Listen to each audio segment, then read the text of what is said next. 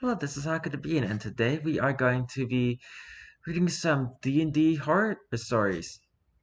If you like this video, please leave a like on the video, comment down below, and subscribe to the channel. Now let's get right into this.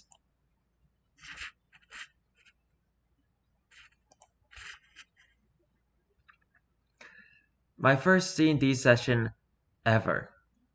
Hello, I am new to Reddit, and I don't even know if this counts as a horror story, but lately I've been listening to a whole bunch of Crit Crab, Den of the Drake, and D&D Doge. They didn't mention a different YouTuber that I've been listening to a lot called Sir Knox, and he's going to be really sad about that. So I just wanted to share my worst story with the indie. I can look back and laugh on it though, because how it played out was pretty funny.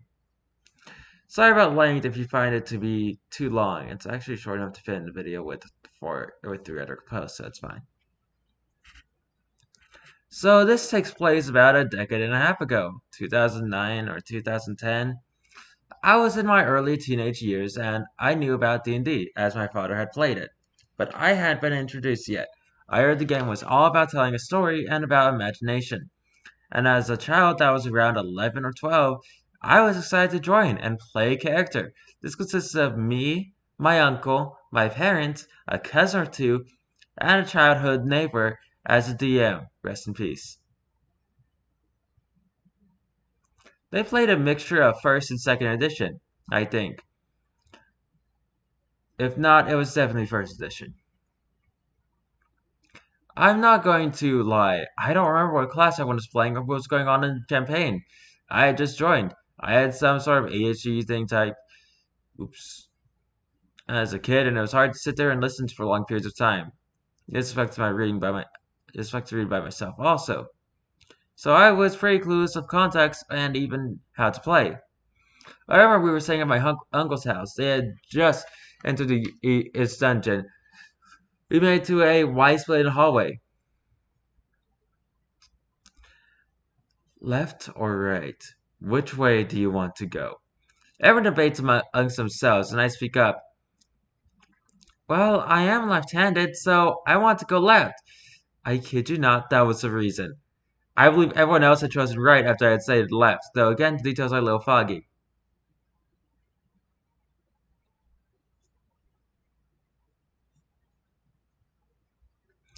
Okay, you see a room filled with 3 treasure chests. Which do you go for? Which do you first go for? Well, I chose left last time, so I'll go for the one on the right. The DM then rolled a d20, checked his notebook, and said, You look inside and you become petrified. Bruh. Like, no saving throw? What the heck? I don't know what that meant, so I asked, and it was explained to me that I was basically a statue at this point. I freaked out a little and asked if there was any way to reverse this situation. Everyone started looking through their character sheet inventories, and nope, no one had a potion of greater restoration, and no way to heal me. So I had to sit out pretty much the entire session. And at the end, they thought the rumored Dungeons of Dragon. They fought the rumored dragon of Dungeons and Dragons. Wow, that's actually kind of toxic. Honestly, I was a little disappointed. I would be too. But on the other hand, I believe I ended up watching Disney Channel, which I loved. But during my uncle and aunt's house, also had other things to do, such as watch a whole bunch of Star Wars and Legos to play with. So it wasn't like I had absolutely nothing to do. Still, petrifying a character with no saving throw on their own against it. I mean, sure, they might have been young. It still is a little bit toxic to me.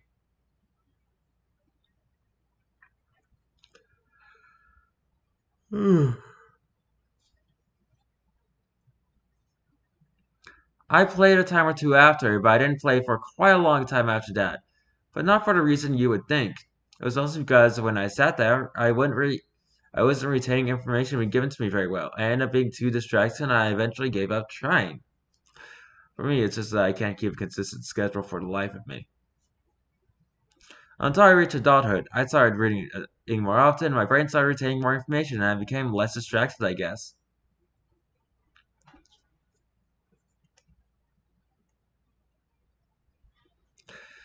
I watched The Legend of Vox Machina and Critical Role, Service C3 if you were wondering, and Stranger Things, and I really wanted to try my hand at D&D again. And that's when little brother DM for me, and a couple of guys at work, which is now down from 4 of us PCs to 2 of us. Long story, but not a horror story. Even though it's just 2 now, it's still going on almost 3 years later. We play 5th edition, which I find to be much simpler. Yeah, I think that the first editions were like known for being a little bit complicated. And also, let's be real, D&D is why there's like different damage types in a lot of video games and why crit hits and critical misses happen. Eventually, I started playing in a campaign with my uncle was running, where I've been able to crack jokes about his story. And it's been really fun as well. I've even got a few of my friends to play D&D with my little brother as a DM as well. So I feel like it worked out pretty well. TLDR, dumb kid tries to play first edition D&D, gets petrified and doesn't play for years because he has a hard time listening. Gets back into it in adulthood because of a newfound love for TTRPGs. My first game was Pathfinder. It was really fun. Although at the beginning of the game, I did get knocked out, as in like I passed out from a history check for 5 minutes,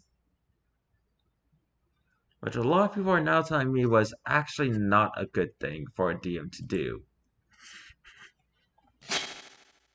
And honestly, now I'm looking back at it, I would probably do something more interesting, like insert wrong history or something like that. Like you remember everything wrong. You remember the guy died from a mortal of blade or something. I don't know. Or was that a nature check? I can't remember.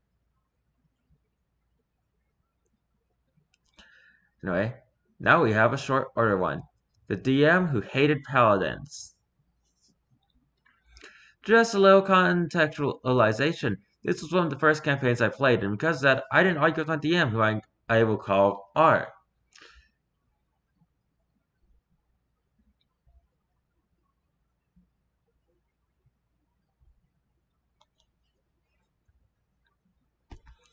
I wanted to write other stories about him in the future. My friend R started a campaign based on Diablo, so we joined and created our characters. I created one Dragonborn Paladin and my 2 friends, a Bard and a Fighter.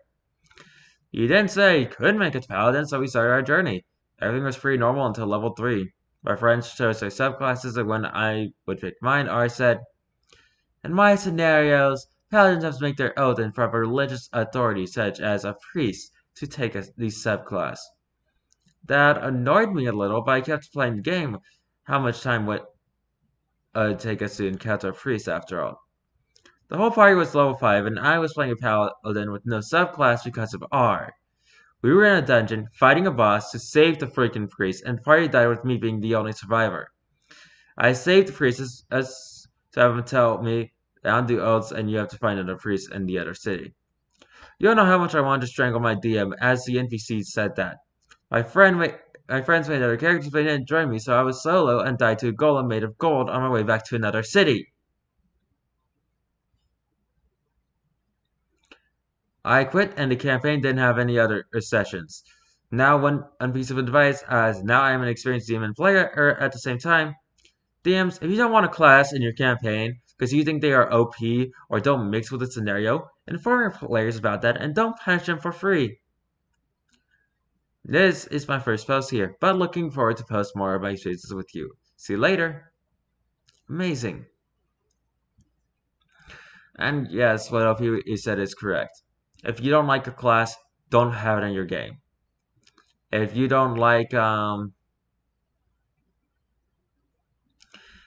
certain race of characters, and I mean like D&D race, not like skin color race. I guess some D&D races seem to be based on skin colors. That's a different discussion. If you don't like a certain kind of character or dynamic or something, Make it clear to your players so they can and avoid it. Like, first rule of D&D is communication. Like, if you don't want your players to commit war crimes, tell them.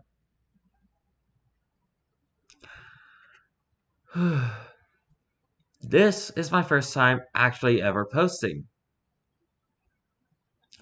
This one is the one that, depending on how long it takes me to read it, will decide if I actually read the fourth one or just give up on it until next time. I've been using indie TTRPG horror stories as a guide and to help me avoid bad groups as best as I can. However, it seems my luck ran out. Though not as terrible as most stories, I was improving of how this game was running. Considering a couple other people bailed on the campaign shortly before I did, at least I wasn't alone on this boat. And despite this story not being as bad as others, it is a lot longer than a lot of posts that I've seen here. I am going to complain about this a lot. This was almost a year ago now. For sake of amenity, I refer to who they are just by their class, including the Dungeon Master. The setting was slightly modified appearance of the Apocalypse campaign of 5th edition. I was pretty excited tonight. I never actually played in many official campaign settings before, and I heard good things about this one. The DM himself was a pretty nice guy. A little harsh on the rules. If you forgot, he will definitely remind you. There were 6 of us, including the Dungeon Master. For the sake of ease, we will name people based off their class. We have myself as a bard, a fighter who was very into roleplay and was a very fun person to play with, a wizard who was way into trying to start their own business for some reason in this campaign, our star druid that would take upwards of up to 10 minutes to turn in combat. That's a whole nother can of worms. Lastly, our barbarian, who unfortunately got shafted probably the worst in this. Things started off well enough, with everyone having a little mini 10 minutes of their character's past that leads them to why we will end up in the same town to begin our adventure. For the first hour or so, everything is going great. Just a lot of great role playing from everyone involved, and generally a good time. No, this is where things kind of start going downhill. For the supposedly role-playing heavy campaign, I thought everyone was on board for, except the Dungeon Master, it seemed. I guess it's the easiest way for me to kind of break down how it went into how each session went. Mind you, the sessions were about 3 hours apiece, and we met every week, and there was maybe 30 minutes of roleplay in the rest of combat. There were 9 sessions of this before we called it quits. I'm gonna take a drink here. Hang on. This is gonna be a long post.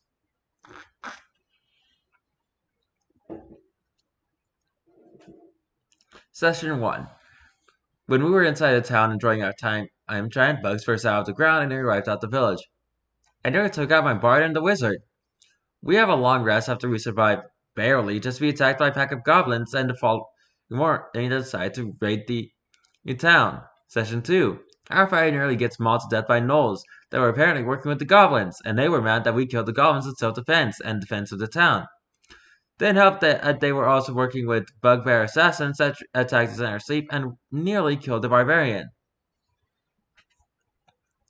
Session 3. Making our way north from this town, we get attacked by another pack of gnolls. Then mid-combat, apparently a group of Griffin riders swooped down and helped us in this encounter, which I was grateful for. Though apparently one of the riders didn't trust the barbarian, so tried to kill the barbarian on the spot. Thankfully, we managed to knock out that rider and get the other ones to back off. This is when the DM introduces super cool captain of the Griffin Riders. Totally not a self-insert.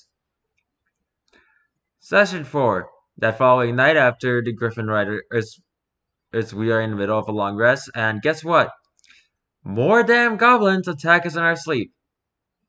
Our druid nearly dies, and I almost die again. Session 5. When things really go bad. There's no time for role-playing in this one, it's strictly combat. Our party gets jumped by 6 months that can also cast Thunder Wave and Shatter for whatever reason. Unfortunately, my barbarian friend and my bard as well ultimately do not make it through this fight. Also to rub dirt in our eyes, the monks also captured our fighter and took them hostage.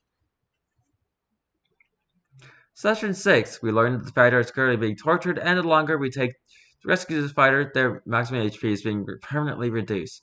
So we are now on a ticking clock to find where they were taken off to. So the fighter and the barbarian are basically sitting on their hands from this point forward. The two survivors, the druid and the wizard, managed to drag themselves to the nearest town.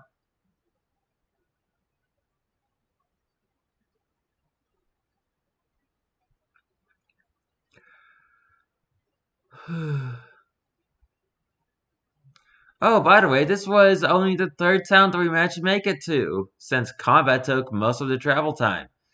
Oh, you thought there wasn't combat for session 6? Just kidding. My character, a cleric slash childhood friend of the wizard, was brought into the fold. Just as my character are currently being attacked by 4 gang members trying to rob me with no info of my own about how this was going to be my introduction to this group with my character. Session 7. A hitman that was apparently hired to go after my bard knew that I was traveling with a group of adventurers, even though we've never had time to actually talk to anyone. Aside from my character's mother, no one knew who my bard actually was. He still attacks the party anyway, aids despite my bard being nowhere and let alone alive. Very skipping out of that one, thank God for me playing at Life Plague, or we would have more dead PCs on our hands. Session 8. We managed to get information out of the hunter that was after my bard about where the fighter is. On our way there, 2 different raiding parties from the tower were basically standing guard in the middle of the forest. Despite us making the stealth checks, all of us making our rolls above 18 on average, whatever, at this point I can tell most people are getting ready to check out, and I think I've checked out about 3 sessions ago. Season 9 and the finale. We finally get to the tower. For some reason, the captain of the group of riders was there, waiting for us. There are only a few guards left in this tower. After we raided with the captain's help, we managed to dispatch a pet manticore that the monks apparently just had in their back pocket. Finally, we met with our fighter friend and once again freed him from captivity.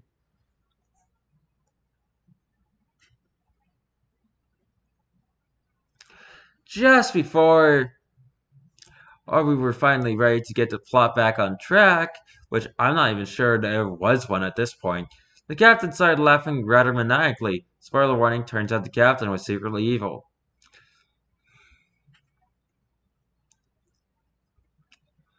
The session ends as the DM is laughing at the captain as even more of these monks and 2 more manticores came out of a hidden wall in this tower. Just to stare down our party, telling us how we are going to make worthy sacrifices. I feel like I should have asked something sooner, so during the weekend between sessions 9 and session 10, that has never come, I just started generally rushing out to the Discord that we are playing across. So, what happened to the barbarian? So yeah, when I said the barbarian was sitting on his hands when he was sitting there for 4 whole sessions, waiting to introduce this new character, being able to do nothing, he got tired of it and left. The wizard spoke up, mentioning the barbarian got bored. The druid piped in with their own question. I don't want to sound ungrateful, but when is the actual role-playing part of this game going to happen? The fighter and myself piped up in agreement. Of course, the DM was not happy that everyone seemed that they weren't having fun. The DM even went on record and said, I'm surprised you guys think there's this much combat. There's a lot of encounters you guys are not doing since I don't want to bog it down.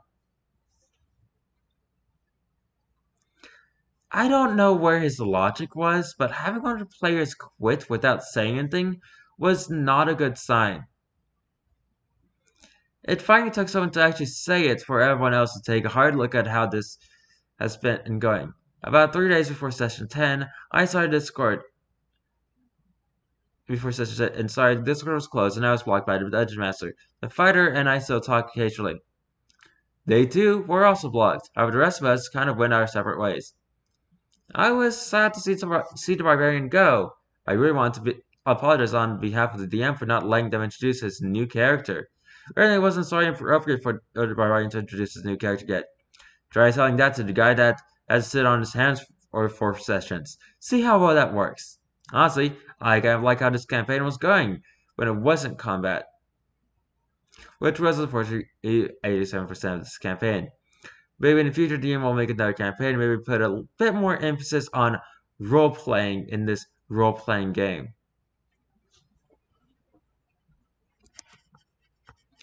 TLDR, Battle Junkie the Dungeon Master kind of kills the mood for everyone and silently cancels the campaign.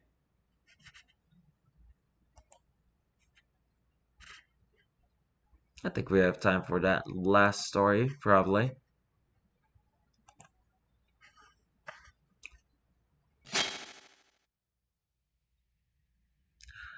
If my computer can stop blinding me for a minute, thank you.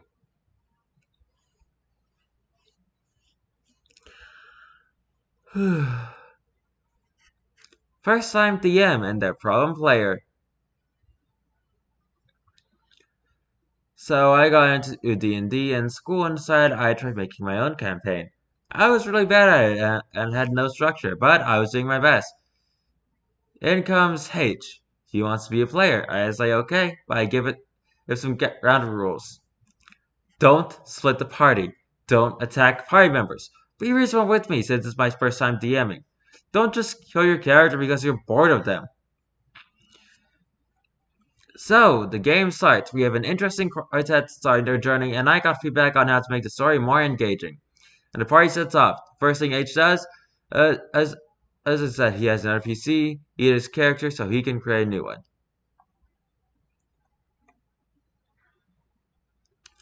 After a while of arguing, I decide, fine, but I'm going to give you drawbacks because I gave you clear rules. He is unhappy his actions have consequences, because those aren't consequences. The consequences are, okay, you're done playing with the group, get out. That's consequences. This is just a slap on the wrist.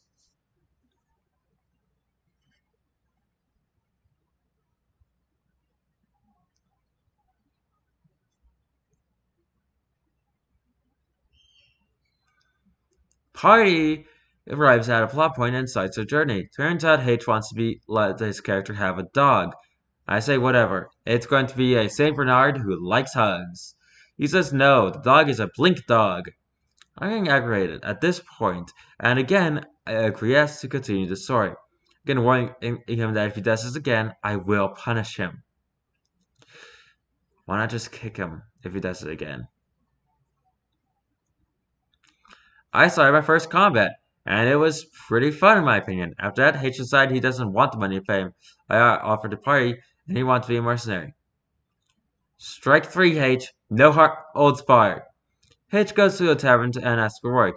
Tavern Eve says that he doesn't have anything, but if H is looking for a job, he can help clean the building until something rolls in.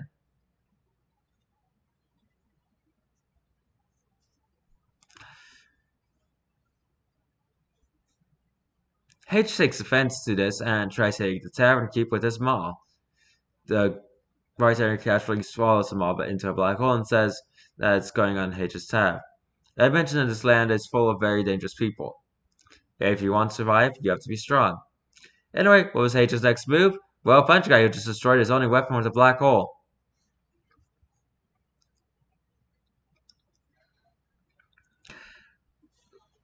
I decide to disregard physics again and say that where his hand and is now a black hole, and the stump is cleanly cut. Tavern keeps that as he ain't getting that back. H now fist right as destroyed the tavern. Tavern Keep is not amused and stops his rampage. He took his other hand as well. H calms down and asks for some money. Tavern Keep is annoyed and says that money isn't free. If you want money, you gotta give me something in return. Collateral and all that. That's a nice looking dog. I'd buy him off ya. Minus the property damage costs. At this point, H is so pissed that he isn't getting his way, he goes and gets his mom to intervene because she's in charge of the clubs at the school. Apparently, I'm not playing fair.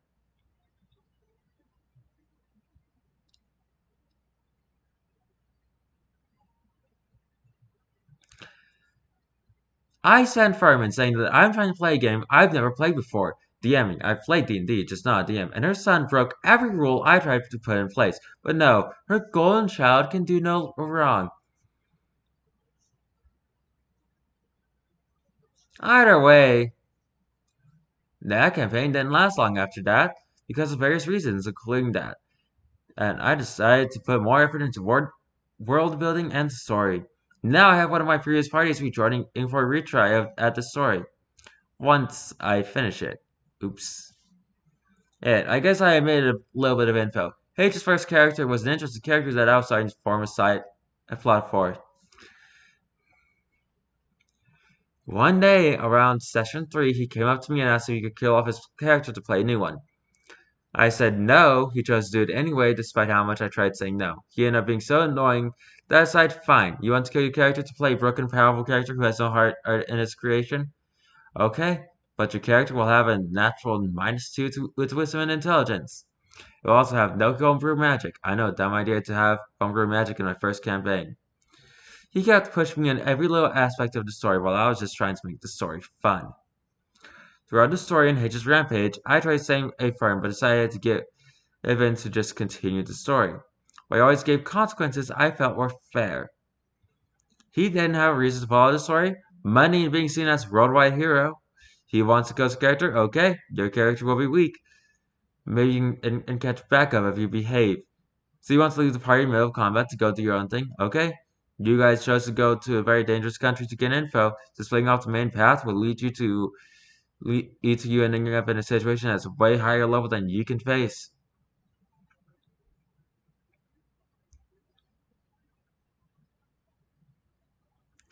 I had tried to do my best to get the story back on track despite his railroading. You mean he wasn't railroading, dude.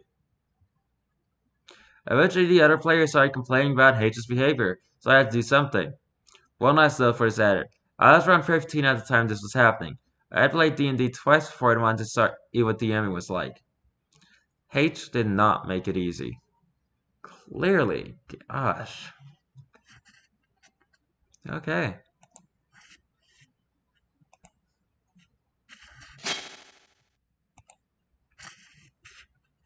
That was r/D&D horror stories. If you like this video, please leave a like on the video, comment down below, and subscribe to the channel.